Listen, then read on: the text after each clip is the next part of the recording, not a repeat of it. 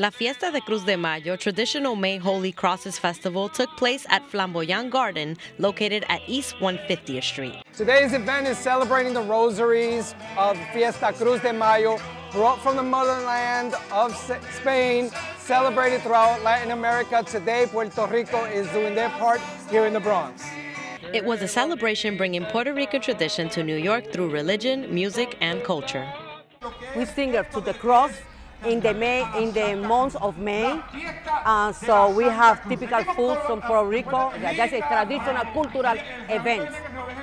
So we are happy to have a lot of people here, organizations, that's part of our culture. And by keeping that culture alive, Puerto Ricans in New York maintain their traditions with events like these, banding together to show pride and solidarity with those who still live on the island.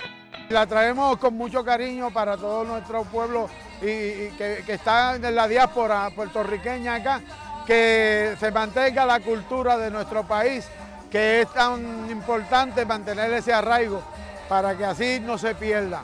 It's an honor and a pleasure to be here, dancing my culture and my heritage and my regalia, bailando bomba y plena y baile folclórico.